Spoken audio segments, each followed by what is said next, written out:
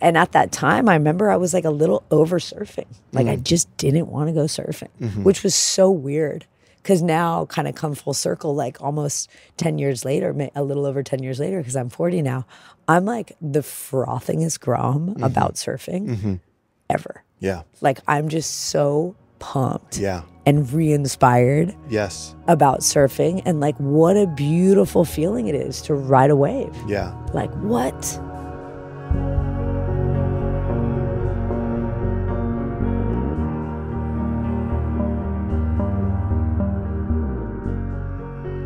That was Kassia Meador. I'm Jamie Brisick. You're listening to Soundings, brought to you by the Surfers Journal. The Surfers Journal is a member-supported publication made possible by sponsorship from Birdwell, FCS, Patagonia, Rainbow, Vans, Vissla, and Yeti.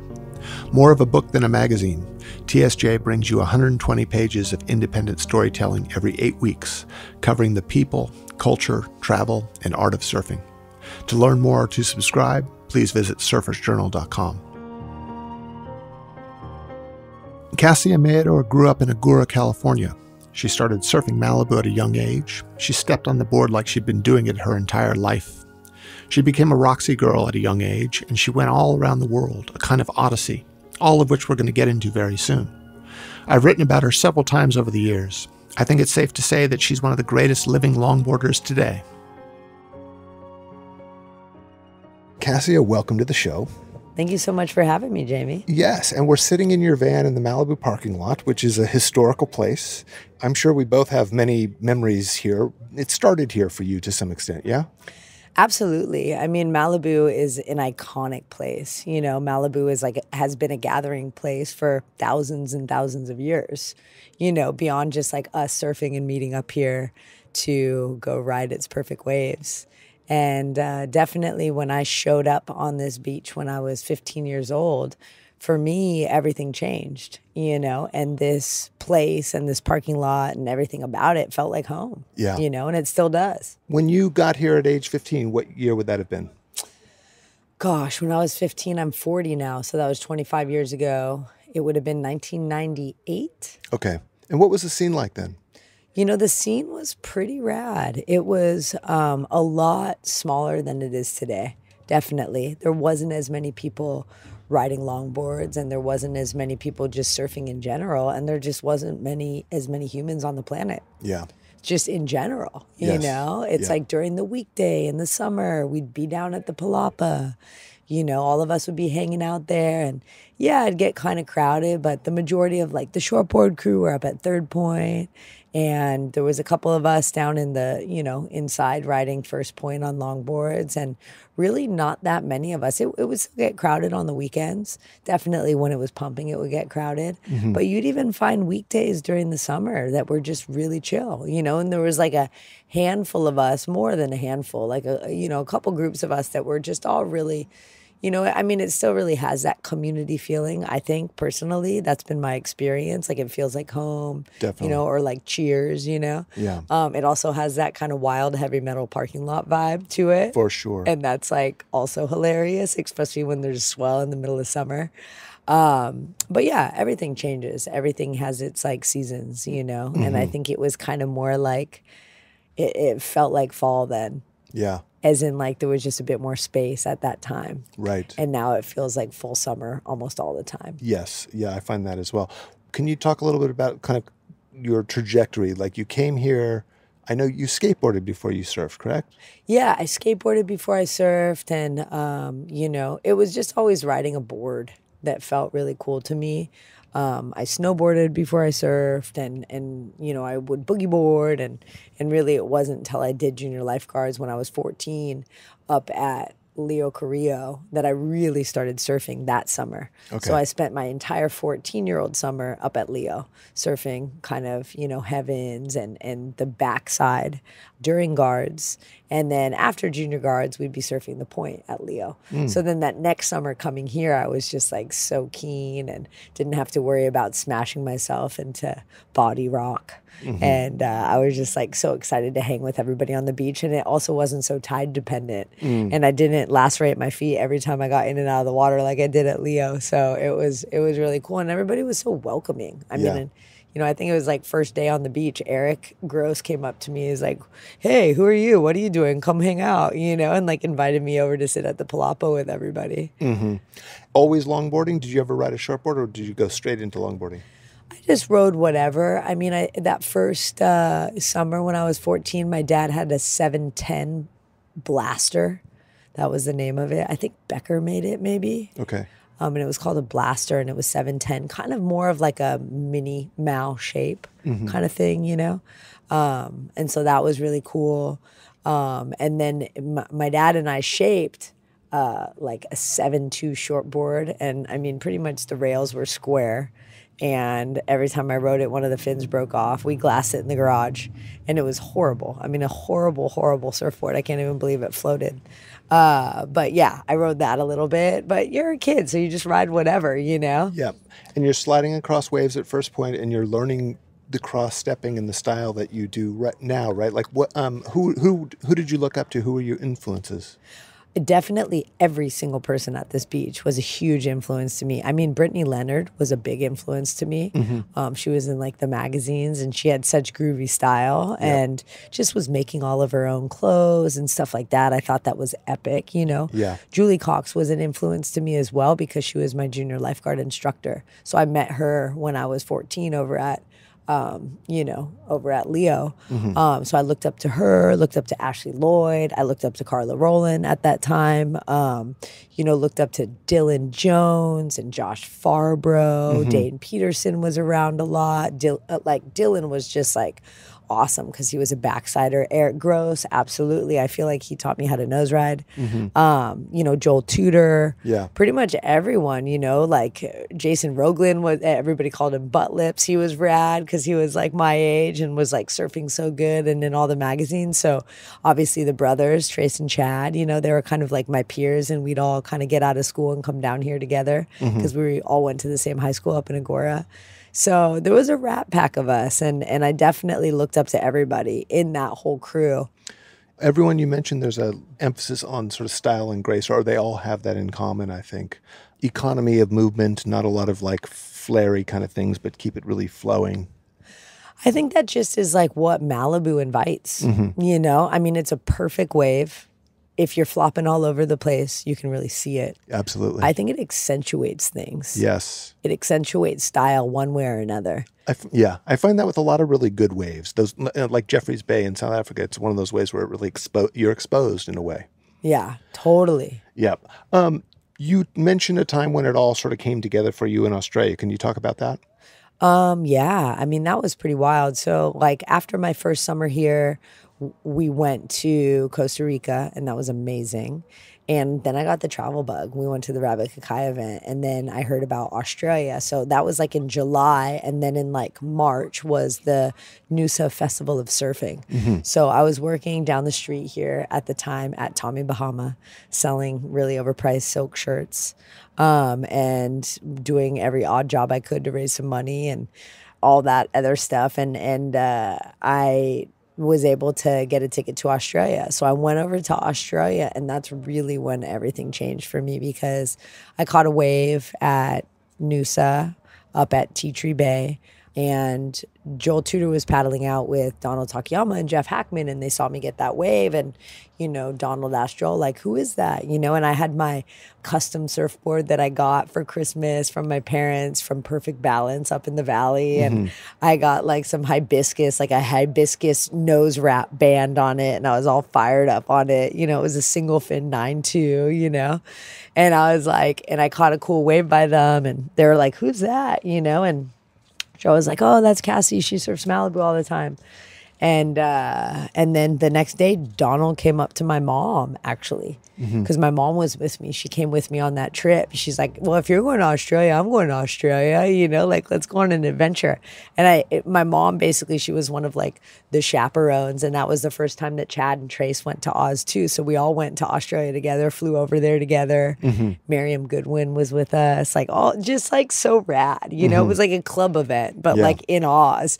And so we were all groms, and Donald came up to my mom, and I'm freaking out because obviously I know who Donald Takayama is, like legend, amazing person. Oh my God, why is he talking to my mom? And I guess he asked her, hey, like, I want to make your daughter a surfboard. Can I make her one? And my mom's like, well, she's standing right there. Go talk to her, you know? So, I mean, I think that also shows like Donald, just a respect, Yeah. you know, just respect and, sure. and just that style, you know? And so he came and he's like, hey, how about I make you a surfboard? And I was like over the moon and couldn't wait. So we went back to California. I got my driver's license. And pretty much my first trip in my car, right when I turned 16, it was in April. I drove down, picked up the board, was so fired up. He made me a 9.2 tri-fin nose rider, the DT2, and I rode it as a single fin. And I went and surfed the event. It was a Roxy Jam at C Street on it, won that event, and then they sponsored me from that point on. And so it was kind of like a really poignant time in my life. You know, like all of a sudden I had a surfboard sponsor who was the best to ever do it. Yeah. You know, Donald Takayama, legend, you know, and became a huge mentor of mine for many years. I mean, still is, even though he's gone. Like so many of the things he taught me, I still navigate life that way. And got put on the Roxy team. And then it was like you know, I think I was with them for maybe 15 years of my life. Wow. So it was like a whirlwind. Wow. I want to get into all that. But before we do, I want to hear more about Donald. When you say that, because I've heard that, you know, I've talked to Joel Tudor and he says the same thing. I don't think I ever met Donald, but I've obviously a legendary figure in the surf community and I've heard such great things. But when you say he sort of taught you things, imparted things upon you, what would it be? Oh my gosh. I mean, always be gracious with people. And he was one of those people that always would take everybody along for the ride. You know, he was a real community person in the fact that like we'd all meet up at the beach. There'd be like 10 of us. We'd go surfing and then he would take us all out to lunch. He was always giving back. And it was always about the community and taking care of everyone and not excluding anyone. So I think like, you know, I'm not Hawaiian. Like I grew up here in California, and he's been here for a long time in his life, you know, obviously coming over and doing what he did. But really it was like, you know, that idea of like aloha spirit and like really the community around the ocean and the community around surfing and surf culture and being stoked, you know. He also, just the way he navigated the water, he wouldn't get in the pack with everybody. He would paddle out, sit further out than everybody, wait for his handful of waves, get a couple waves all the way to the beach, and that was it. So that was a really cool way to watch how somebody navigated the water. Yes. They were not taking any more than they needed. Yep. No, it's so interesting. I think there's so much in that. The people who go out and just catch everything that comes in versus the people that sit and wait. And then I remember talking to someone about Skip Fry, and they were saying how Skip has a thing where he rides every wave to the sand, like where his fin hits the sand, and it's sort of don't waste any part of that wave. Once you've taken off, you're committed to riding it. I love that. I think it's really beautiful. So sponsored by Roxy, a lot of travel, right? So much travel. I mean, I was like, you know, once I got sponsored by Roxy, which was like during that time, like right after that C Street event, you know, I just started traveling. I think the first place they sent me was the Maldives when I was like almost 18, you know, that next year. Obviously my first year surfing with them, I was just like getting to know them, surfing around here, doing a couple like catalog shoots and stuff. Then I got invited to the Maldives when I was 17. They sent me on that trip. And then it was from that point on, just go, go, go. Once I graduated high school, you know, I mean, they would take me to Hawaii for like a week or two. I was still in high school. So it was kind of like, you know, that Maldives trip was a pretty big one. And then after I graduated high school, I just was like on. I was like, I told my parents like, hey, you know what? I'm sponsored by Roxy. I'm making my own money.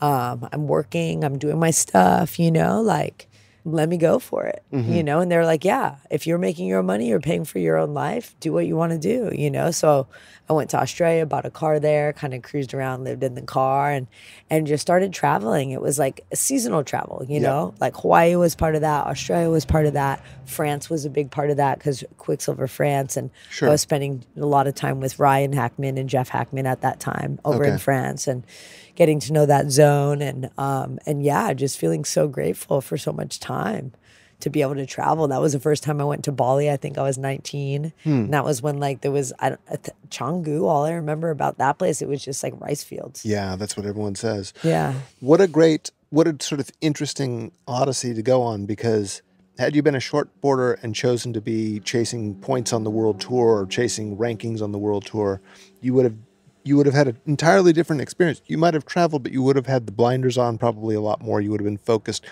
The trips would have been about, did you win or did you lose? And I've always really admired this about, free surfing and then longboarding as well, because I think it's a little less fiercely competitive in that way. There's a lot more of kind of smelling the roses, so to speak, or when in Rome, you go to places and it would be like a travesty to not sort of throw yourself into them. Like the whole idea is to go and experience them, right? Absolutely. I mean, every time I was going somewhere, it was to immerse myself in the culture, and I feel really grateful. Sometimes there was a contest, right? Like, oh, there's a contest in Australia. It's over this 1 week, the Noosa Festival of Surfing. But I'm going to go to Australia for 3 months. Yep. And I'm going to check out, like, that was like almost the excuse. Like, oh yeah, I'm going over there for a contest. In France, it was the same.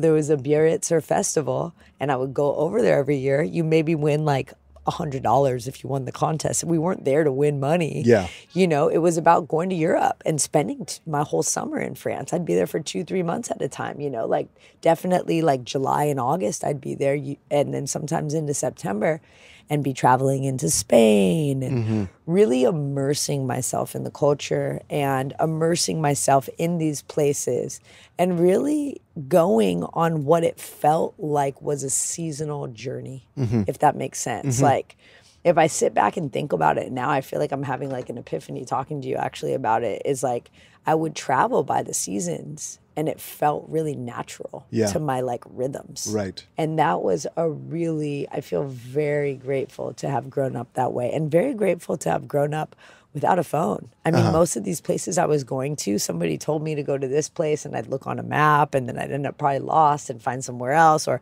I learned how to read maps pretty well. You talk to people, you get like advice, somebody's like, oh, go down this road. Like there's great waves over there. So everything is open to discovery, and you're constantly looking up with your eyes open. Like not only are you feeling open to adventure, open-hearted, open to the experience, but like your eyes are up and open. We're not looking down at our phones. We're not like, we weren't even in that space, you know? Sure. So that was really nice, because I feel like there was like a romance in discovery. Are there any places that you went, or a specific place that you really connected with, or everywhere like really had their own flavor, like their own like color palette, their own sound, like Australia had its real feeling to it, with the birds that would be chirping every day, with the way that the sun comes up there. So much different to how the sun comes up here, because it's like, the East Coast, it's rising over the ocean. Right. Yeah, you're looking straight at it. And totally different tone, different feeling, different smells. Hawaii really has its own smell. Like every time I step off the plane there, I really smell and feel a certain tone to it. For sure. The trade winds have their own feeling, all that, I think like one of the places that I always really loved going to, that always felt very like home-like as well, was Mexico. My mom's Mexican. I have a lot of like, blood line from Mexico. So that just feels, it also is very like just California, as well, with that high desert terrain and that little bit of dusty road kind of feeling. I just love like Mexico in that way, and beans and rice all day. But everywhere was special and unique in its own way, like being on a boat and spending time in Indonesia and the Mentawais as a kid, like just being out in the middle of nowhere and just like no sounds, no anything, just stars around you. That was just like wild. Yes. When I realized I was a good traveler was I hit a point where pretty much everywhere I went, I thought I could live here. It was I wasn't waiting to go home and anxious to get back to my life. It was sort of like I could start a life here in a second and be very happy. Totally. I felt really at home wherever I was, feeling like, because I am like at home wherever I am, because that's me, and my home is like what I carry with me. And also it's everywhere, really. It's not like walls around me or where I get my mail. Do you travel as much now as you did back then? Or was that like the concentrated period that you were at it? You know, up until I was around 30, 31, when I left Roxy, I was on the road all the time. I was probably on the road like 9 months out of the year. Okay. And to be honest, I got a little bit fried by the end of it. I was on planes all the time. Like I would go to like France for like a 2-day thing, which is crazy. Yeah. You know, not only is that just like not sustainable for your physical body, you know, but I was just like kind of tired, just like anything. Like I was like, okay, like I need to kind of like slow down a little bit. And then I kind of like left my sponsors just because I was like, I felt like I wanted some new challenges and new experiences, new feelings. I wanted to like test new muscles, you know?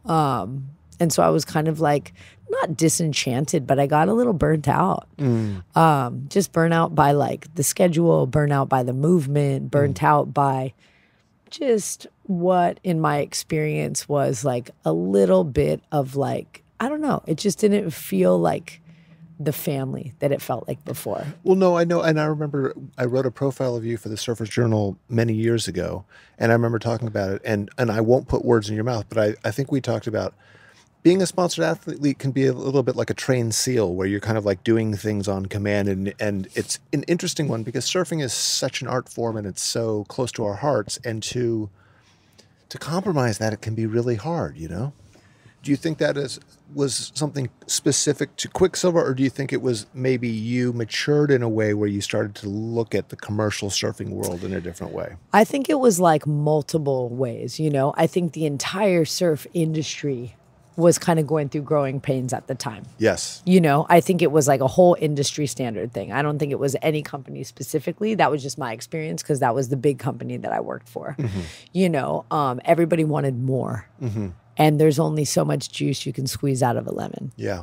You know, so it felt that pressure, Yep. you know, and it also was like a little bit sour. Yeah. And kind of stung. Yep. You know, didn't feel good. Right. And then I also think it was myself maturing. I was like, wow, I had an opportunity to travel to so many developing nations throughout my entire life. And I really saw our first world consumerism and how that was exploiting these beautiful places. You know, it's like, where do we put our garbage? In other people's front yards and backyards, but we're sweeping it under the rug. So I also was like, man, I'm working for these big companies that are like billion-dollar industries that really aren't doing anything for the planet. You know, and it's all about more and more and more, where that's not sustainable. You know, so I just felt like there was all these things, you know, and had like a little bit of like an existential crisis. Like, you know, like I felt like I was like feeding the machine and part of it. And like, what am I doing for the world? And like, I get to go ride a surfboard and get paid where people can't put food on the plate for their families. I just felt like weird. So what year was it that you had this sort of realization? I mean, I was probably 31. I was feeling the weight of it for a while. I remember I was on a trip in like Indo or something, and my good friend Dane was like shooting with me. And actually, like, this is going to maybe get too personal, TMI, but like whatever. And like, I just like broke down crying and I like didn't know why I was like bummed. And I just felt like heavy and I knew I needed to move my energy. Like I knew I needed something different. And it was like, I was 29 at the time. Okay. So I knew something needed to shift. And that's when I moved up to LA and I started working with sound and vibrational therapy and just moving the energy for myself in a certain way. And I didn't know where it was leading, but I know I was having these different feelings that felt like riding waves, a different kind of wave. And it was like opening my heart up and opening my energy system up in a different way that I didn't understand and I don't quite understand because it's nonsensical. You know, it's a feeling, just like surfing is. You can't explain surfing to anybody. It's just like, it's not like a rational, you know, kind of thing that you can really, and at that time, I remember I was like a little over surfing. Like I just didn't want to go surfing, which was so weird. Because now kind of come full circle, like almost 10 years later, a little over 10 years later, because I'm 40 now, I'm like the frothingest grom about surfing ever. Yeah. Like I'm just so pumped. Yeah. and re-inspired Yes. about surfing, and like what a beautiful feeling it is to ride a wave. Yeah. Like what? Yeah, I relate to that. I mean, I've sort of turned my back on surfing at various times, and then I've either come back to it on my own, or radical shifts in my life have thrown me back to it. But I realize its value so much, and the sanity that it produces. Totally. And we're like, we're human beings. Like we need to, test the edges. We need to go out of balance completely, sometimes allow ourselves to be fully annihilated, to find out what that place of balance is, and to have perspective. It's like we see through contrast. That's like technically how our eyes work. We experience through having those contrasts. So it was like I knew I needed something. I knew I needed a big shakeup. And like it was just like moving back to LA. Roots, not feeling like every day was summertime was important. Yep. Making things feel really difficult and really hard, super huge and humbling and important.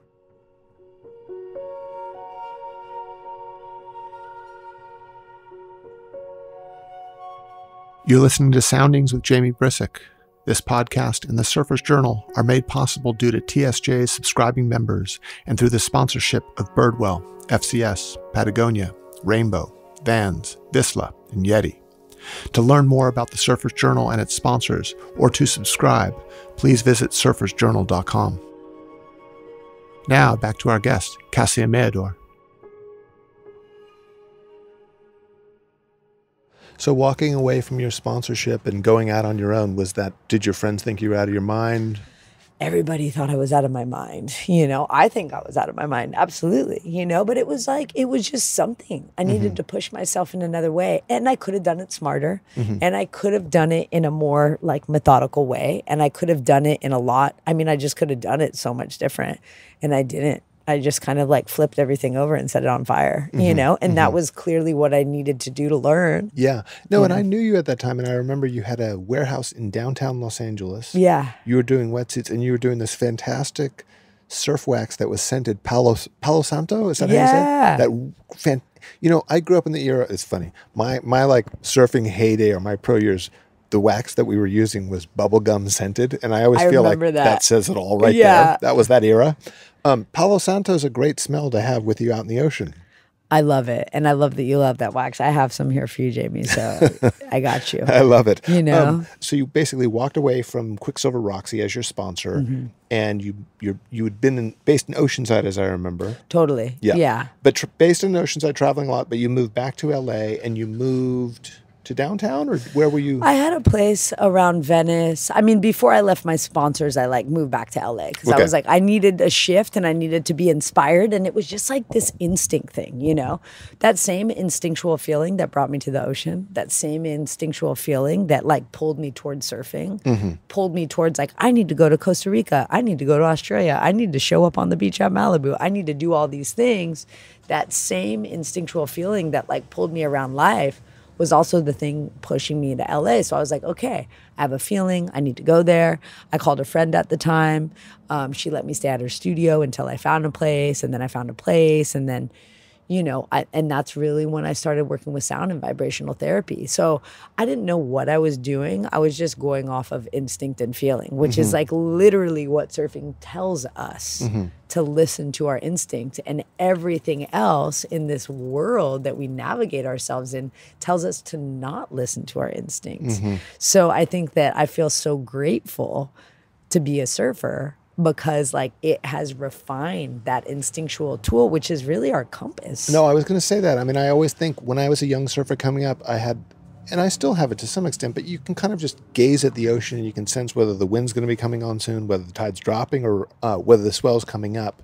I mean, all that kind of obsession with the shoreline and what the waves are doing and the shape of it and everything else is cultivating those instincts. So when you say, just for our listeners, sound and vibrational therapy, what does that mean exactly? I mean, working with tools, vibrational therapy, like everything that is in this third dimensional reality from like a quantum understanding is vibration. It is sound. And so ocean waves are sound. our bodies are sound, these microphones are sound, this van has its own frequency, everything is frequency and waves, right? And so sound and vibrational therapy, I started working with bowls, I started working with like my own voice, I started working with like, flutes and gongs and these other tools that felt to me that they were bringing harmonic resonance back to my being. So I started kind of like, at the time we didn't know it. At the time it just felt rad. I got a sound bath and I was like, what is that? And it really kind of fueled me pushing and leaving what was comfortable, my home in Oceanside, leaving going surfing every day, leaving, all that stuff to kind of put myself into a place I didn't know where I was. Yeah. I really think that working with the medicine of sound helped to push me to make those decisions for myself that sent me on another journey and gave me an opportunity to learn myself and know myself better than anything before. I think there's like a growing edge in pushing ourselves beyond what is comfortable into places that we discover who we are. When you were going through this change and you were exploring sound baths, etc., did you notice that your surfing changed at all? It did. I think it was kind of in that time where for a couple years there, I was like a little jaded on surfing and I wasn't surfing that much, I think that for me, I was getting a lot of the same feelings, not physically, but like emotionally and energetically. And, that I would get from surfing before, but working with the sound. And when I would go surfing, it wasn't as often, but I would feel that joy. Like I would feel the sound and the movement in the water, if that makes sense. Yeah, like it does. It all kind of came together and I was like, wow, this feels so natural, working with these sounds. Like I'm not trained in any way musically, right? Technically, musically, I'm not trained in any way, but like it just felt so real. Like the minute I picked it up and started working with it, like I knew how to do it. Because I guess in, like that kind of like quantum science way, that's what we are. We are sound. So it is innately us. We are vibration. So you've been doing a lot of retreats lately. Yeah. So we've been doing a lot of retreats lately, The retreats were something that came up because I think working on my own brand, I spent a lot of time by myself. I didn't have a partner I started with. I didn't have like, I was grateful to work with different people along the time in the process. That said, I didn't, most of the time people have like somebody that they want to start with something with. So they have a partner to bounce ideas off. And I was spending a lot of time alone at that time. And I was really craving community. I was really craving connection. I was really craving that kind of space with what surfing always kind of supported. Like surfing is such a community endeavor. Like you come to the beach and everybody knows you. You know what I mean? Sure. It's real like community, you know? So I was craving community and I noticed that people really wanted to learn and more people were getting into surfing, but they went to maybe a surf shop and somebody let them rent a surfboard and then they went out into the water and maybe put themselves and other people in danger. So people were wanting to go learn how to surf and I really wanted to go like create community and be with community and support other people as they're starting their surfing journey. And that also really helped to fuel me being re-inspired to surf. Because when you teach, you learn something again for the first time. So I felt like I was also learning with a lot of our guests and clients through the teaching and through the experience and creating these communities that feel so cool. And then it was also a place for my sound work to come in with sound baths. And it felt like a place where everything, that I've journeyed through in these last 10 years, 9 years, I guess, since I left pro surfing, it all felt like it started to gel together. I'm like, oh, this is where it all comes together again. And maybe I thought that they were separate. Maybe they felt related. And here's where they live together and they support each other. And then, so I was working with other people and doing retreats like, in Nicaragua and Costa Rica and other places. And then the pandemic hit. And then my really good friend Leah Dawson and I were sitting around and we've been friends for, like 22 years now, since I was probably 18, I met her. And we were like, let's take people camping and surfing because we love camping and surfing. It's so fun. We met camping and surfing at Malibu for one of the club events when we were kids, So nobody could travel. We started taking people camping and surfing, and then we started Salty Sensations. And we just went on our first international trip with Salty Sensations to Ireland. And how that great. was like, honestly, Jamie, it felt like I was 19 again or something, or like maybe 17, traveling again for the first time. I mean, my phone didn't work anywhere, so that was cool because I didn't have any navigation except for my own, like, you know, I wasn't on my phone. It just didn't work for me. But yeah, it felt really inspiring. So I think in a lot of ways I've come full circle. How did the retreat go? How many people? Where did you travel to? How does it work? What is a typical day on a retreat? So typical days, we like to take anywhere from like, you know, 8 or 9 people, and I like the less numbers, and then like 12, 13 is our max. When we take people surfing and camping, we do it at Sano. We kind of bookend, you know, summer with it. So we want to do it in like the fall, or we want to do it in the spring, because we don't want to do it midsummer, and we don't want to do it in the weekend. So it's kind of like a midweek retreat. You know, everybody comes down on a Tuesday. We have surfing all day. So like a big welcome dinner, opening circle. Everybody gets to share, hear from each other.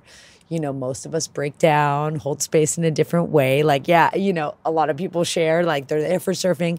You know, we just get open. It's amazing. You know, it's like, it's so fun to share what we all love together, and we all like know each other just by like this shared experience, you know, and it's a deep drop. Yeah. We have a big welcome dinner, opening circle. Next day we surf, and we're at Sano from like literally when the lot opens there till when it closes. Is it exclusively women or anyone at welcome? We take everyone. You know, I have some retreats that I work on with people that have been exclusively women. And usually when Leah and I do something, oftentimes we get a lot of women.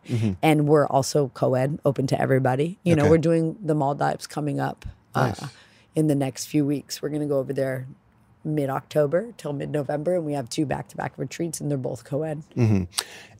And having recently turned 40, how do you feel like, where do you feel like you're at with your surfing? I feel like my surfing is just getting better again.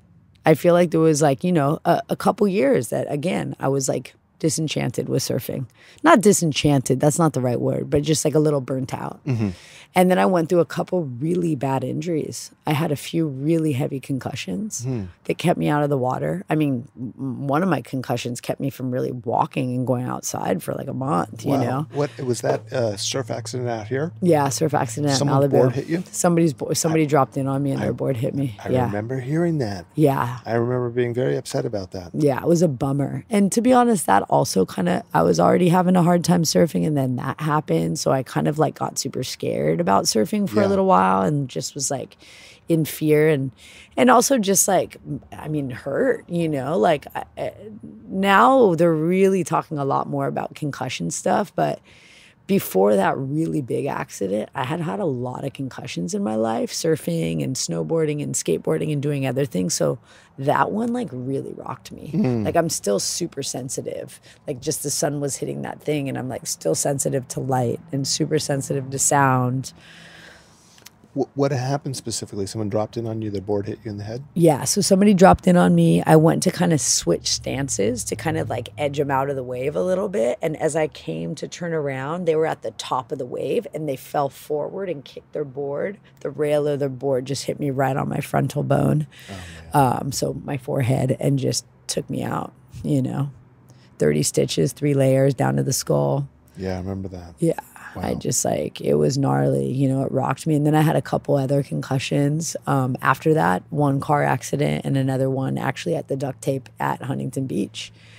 And that was in 2018, and it was my first heat, and it was just like closing out shore dump, and my board flew up and hit me in the head, and I was seeing stars. I had to sit in a dark room down at the duct tape for a couple days after that, because I wasn't even okay to drive home, you know? Oh, man. And then I dislocated my shoulder a couple times after that, you know? So there was a couple years that I was like keen to get back into the water and surf, like really excited. And I kind of like, to be honest, couldn't. Yeah. Because I was just like injured, like shoulders kept coming out, like stuff like that. And so I was just like, okay, like I want it, but I'm not ready. And it's like staying away. So I'm just going to focus and get really clear. I did a big cleanse. After that last concussion at the duct tape in 2018, I started studying craniosacral and polarity therapy, because it was the only thing that gave me relief. You know, it's like you can't see in the brain. I got brain scans. I had severe brain damage. Did, you know, neurofeedback and stuff like that to help get my brain back on the level. So a lot of things. God, it's incredible hearing all this, because it seems like everything you've done, you've sort of, there's been this sort of investigation as a result of it, or this, you know, being a pro surfer, going to see all these places, learning all these things, and then and then riding lots of waves, and that taking you deeper into sound and vibration, and then injuries making you study cranial sacral stuff. It's really, it's a journey. It's a journey. And now, too, I think it's so important. It's something that we don't talk about in surfing. It's something that we don't talk about in a lot of things, is like, because we can't see the brain, you know? And now, like, I think it was just like this year now, the WSL started doing brain scans for the athletes. So if somebody does have like they look like they got rocked by a big one, actually they have like a baseline for where they were at, you know? Somebody breaks an arm, somebody dislocates a shoulder, for the most part, you can visibly see it. It's there. Yeah. Externally. To be witnessed. You know, you lacerate yourself, you can see a cut, you know? But in our brain, we can't see it. Yeah. I mean, I went to the top neurologist at UCLA, and he looked like the sickest person that I've ever seen in my life and needed to get some sun, and also literally told me to take Tylenol. And I was like, really? And then go to speech therapy, because I was having a stuttering problem through all, you know, my brain inflammation. So he didn't tell me to change my diet. I read all these books and I changed it myself. And like now it's like I've had conversations with other surfers and other people that have had similar things. And I'm like giving them like, hey, I did this. This is what helped me. I'm not prescribing you anything, because I'm just giving you feedback from my experience and what really helped me the most. Yeah. You know, it's like also being really clear, you know, like not drinking alcohol, not like putting any substance other than coffee really in my body. Or else, like, you know, I've done microdosing, you know, microdosing with psilocybin in very, very small doses, I think is actually really important. You know, I think that that's huge for the brain. Like Paul Stamets talks about it all the time. I've done the Stamets protocol, you know, and like, I think that there's ways to use these tools as medicine, not use them as escapes. And I think that there's like a lot of opportunity there, you know? But really it takes investigation, because, you know, Western medicine for the most part is amazing when you need to get something screwed back together. You know, you need to get something stitched up. Amazing. It's a great last resort, you know, but then you go to them for like actually ways to improve yourself and to thrive. And they're just telling you to like take Tylenol, and you're just like, really? Cool. Like maybe I'll just like put a hole in my gut. Like for what? I don't have a headache. Right. You know, like, you know, like, oh, cool. I can do some hyperbaric chamber work, and I can actually go do neurofeedback. Amazing. Kassia, thinking about all your entire career, your life in surfing, what are you most proud of? Gosh, everything, you know? I think it's like not one single instance, but everything. And continuing, you know? It's like now I feel like I'm at a time to give back in multiple ways. Like I'm putting back into the earth, you know? It's like I'm donating 2% of everything that we, you know, all of our gross sales directly towards reseeding kelp forests through all the different sea trees initiatives. I'm able to kind of educate people by what I'm learning, not as in like a, hey, do this, that, and the other. It's like, hey, I'm learning this stuff. Let's have a conversation.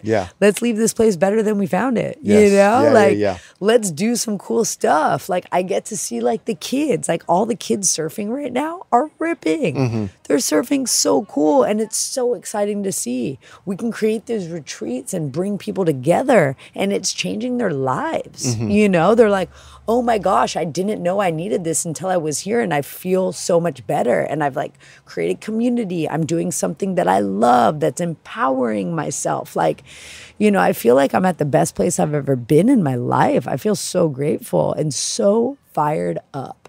I'm so excited about surfing again.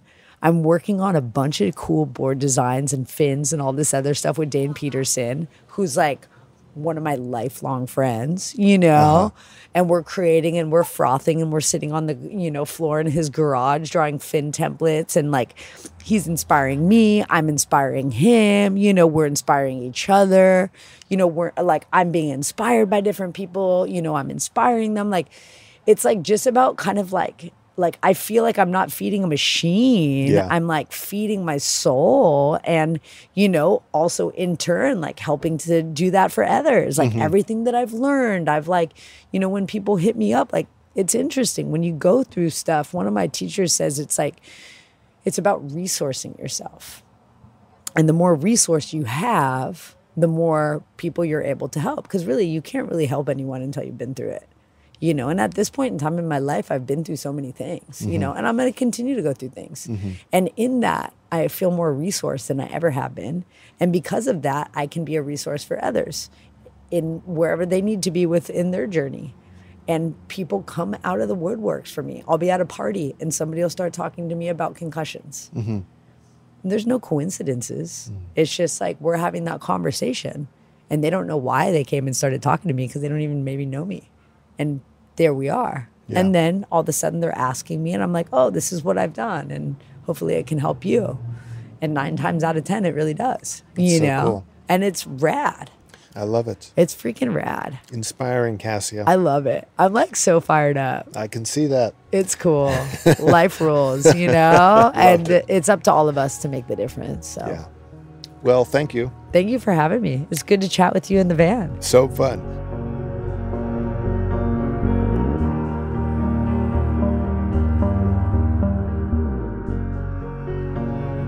Soundings is produced by me, Jamie Brisick, and Jonathan Shifflett. You can find it on Apple, Stitcher, and Spotify. Our theme song is written and performed by Pazlan Chanton and Gita Veltisdodor. It is produced by Pazlan Chanton and engineered by Samur Kuja. Soundings is brought to you by the Surfer's Journal, a reader-supported publication made possible by sponsorship from Birdwell, FCS, Patagonia, Rainbow, Vans, Vissla, and Yeti. The Surfer's Journal is published bi-monthly. If you haven't done so yet, I encourage you to visit surfersjournal.com and subscribe. Thank you again for listening to Soundings. We'll see you next time.